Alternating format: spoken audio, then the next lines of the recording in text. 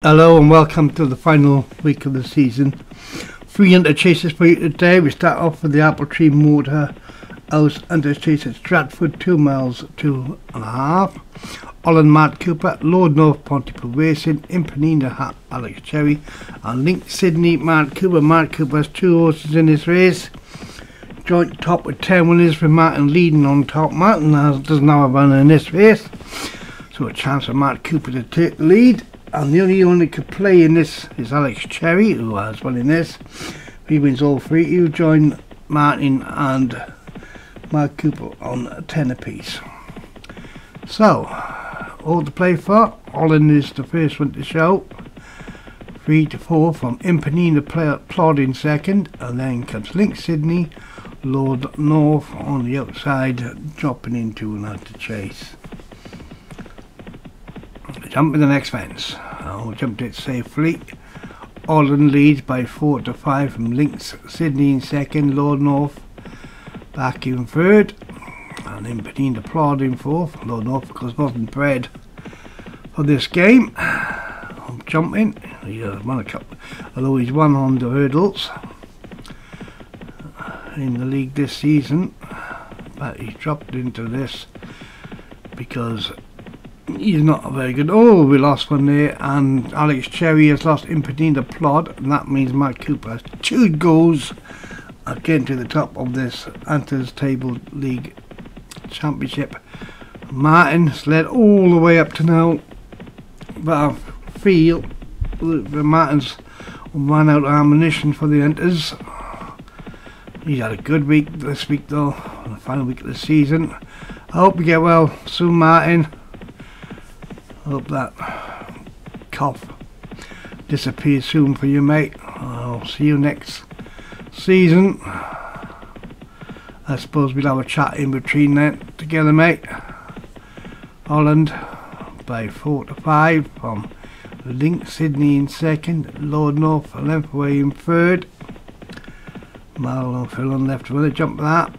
So Lord North is Martin is hoping win this. He's 120 rated hurdler, Lord North, so he's got ability, and this is a really low grade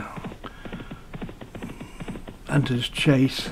Oh, the leader chance with that one, that was Holland, and a couple of clear Lord North. He jumped the ditch. Oh, jumped it safely. Good camera work there, and it's Holland by a couple of instances. Link Sydney in second, and Lord North just a neck away in third.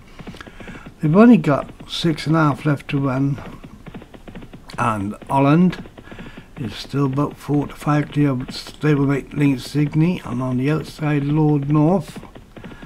They head towards the next 5.5 left to run as they go towards the next fence. Holland jumps it well. Ooh, Lord North took a chance, made a mistake. Has lost 11.5 on the second horse there. Link Sydney was trying to close on his front one in stablemate. Holland is about 2.5 clear now of Link Sydney. Jumped the ditch. Similar distance to Lord North. And can Lord North get his speed on of his flat ability? Holland, they've gone away, the front 2, Holland and Sydney. They've drawn away from Lord North, who now looks to spent force in second. He's swinging on 2 left to run, and Link Sydney's got to the front now. Mark Cooper could go to the top of the table here. Holland back in second.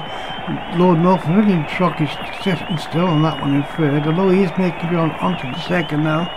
They got full on left to run, and out in front Link Sydney is clear. Lord North probably just going second now, past the beaten Holland, who set this race up for his stablemate I believe, and Link Sydney, Matt Cooper will go top of the Hunters Chase, wins by 5 to 6. Lord North in second, Holland back in third.